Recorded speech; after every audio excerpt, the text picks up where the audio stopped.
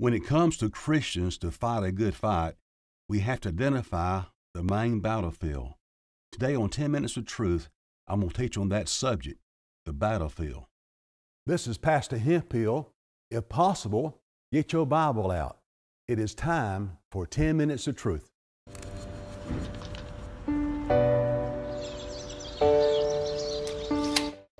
I'll read today from the book of James, the 4th chapter. I'm going to read verse 1 through verse 3. For whence come wars and fightings among you? Come they not hence, even of your lusts that war in your members?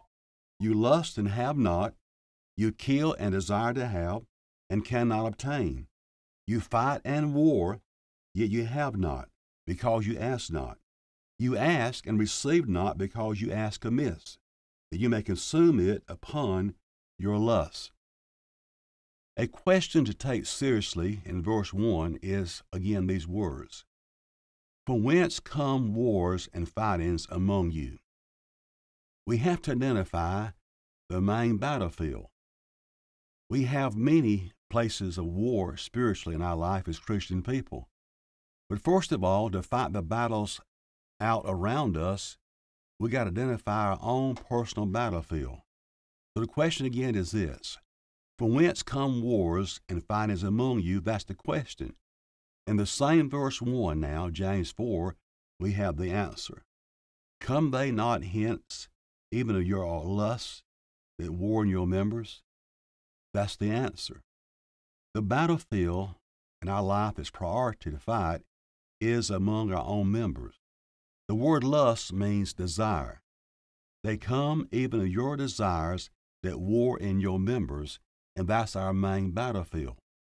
Before you and I as a Christian can fight the battles in the exterior world all around us, we have to first of all deal with our own battle, and that's among our own members. When the Bible says we should yield our members unto righteousness, that's the battle we fight all the time as Christian people. A question that takes seriously now, from whence come wars and fightings among you? The answer is, even of your own members and your own desires. That's where the battlefield is in a personal way. Once we have the battlefield in our life identified, we must make sure we fight the fight to defeat that battle. If we don't, we have a life that's developed here. Verse 2, the life that can be developed. You lust and have not. If I don't deal with the battlefield in my life among my own members, he said, what you're going to have now, you will lust and have not. You'll have desires in your flesh, and you'll have not, because the battle rages in your members. Then it says this, you'll kill and desire to have and cannot obtain. You're never satisfied. You can't obtain what you're trying to have. This battle goes on day and night in our life. And the third thing that will be developed is you fight and war. It never stops. 24 hours a day, this battle rages in our life, in our own self. You see, when you and I can get our own self scripturally under control with God's help, everything else around us is easier to deal with. And many times we fight the battles out there somewhere and never deal with our own personal battle. When Paul said himself to examine yourselves to make sure you're in the faith. Now, a prayer life that is ineffective. If you and I do not get our members under righteousness and do not recognize the battlefield we have and do not yield our members to God, look at the prayer life now that's ineffective, because many times we keep on praying. This battle is raging and we keep on praying. Let's see now a prayer life that can come ineffective. Verse 2, yet you have not because you ask not. And that's what God says through James. You have not because you ask not. I mean, to get help with my battlefield and my own members, I got to ask God for help. And the help comes to me through scriptures. I find from the Word of God how to deal with this battlefield in my own life. Then the help comes from the Holy Spirit. The help comes through prayer. He says now, you have not because you ask not. James 1 said, if you lack wisdom, ask God. He'll give it to you freely, to all of us. Then it says this, you ask and receive not because you ask amiss. Amiss means wrong. You have the wrong prayer. You ask and receive not because you ask wrong. Why are you asking wrong? That you may consume it upon your lust, desires, or pleasure. Since God knows everything, before we speak, what our needs are, he says now, your problem is you're asking and you don't receive because what you're doing, you're asking wrong. Because what you're asking for is consumed or wasted upon your own lust, desires, or pleasure. Your prayer life is geared toward your pleasure. It's geared toward your desires. You see, we have this long list we have before God. Give me, bless me, send me. That's our desires we have in the flesh. He said, you asking wrong. You asking wrong. Now, God does bless us beyond measure. And God does give us many wonderful gifts. And God does bless his children.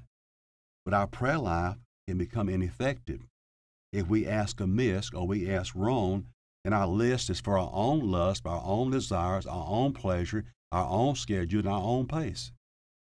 And many times that's what we seek God for. But the battlefield in our life keeps going. You realize today that many Christians in their own battlefield, they have inwardly, for all their saved life has never been won. They still have in their heart things from the past, the present. They have no peace that passes understanding. They have no joy unspeakable and full of glory, because the main battlefield they have is from within. They have fightings among themselves and inwardly, and they have desires and lusts in their own members, and they face this every day. And we see them in church. They look like they're doing wonderful. On the inside, there's a war going on inwardly, raging every day and every night, because they will not confront their main battlefield, and that is within. We have all kind of struggles in life as Christian people. We go through this world as citizens looking for a better country. Citizenship is in heaven. We understand that. But you will never out there accomplish battles in your life spiritually until, first of all, you and I understand my main battlefield is within my own life. Dean Hemphill is my biggest problem. And sometimes people say, no, it's so-and-so out here. No, it's not. When you get your own battlefield under control scripturally and spiritually from God, then out there what you have been trouble with is going to change. It's going to change. Our main battlefield, you put your name in your own life. My main battlefield today is Dean Hemphill. That's why Paul says, I crucify myself. I die daily, because I can get this battle inside of me under control, and it never goes away. I never graduate.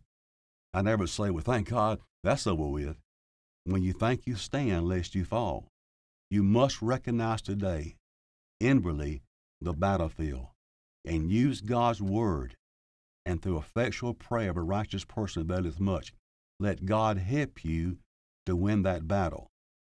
And then understand tomorrow it's going to still be upon your life knocking, trying once again to rage in your life in a personal way. So Paul says now, where do your wars and fightings come from? They come from within. It would change your life, your behavior, if it's not dealt with, and you'll have prayers in your life that are ineffective until this battlefield in your life is recognized, identified, and dealt with the help of God. You see, Paul fought this. Paul also fought this. Romans 7 talks about Paul's inward battles. He had his own life.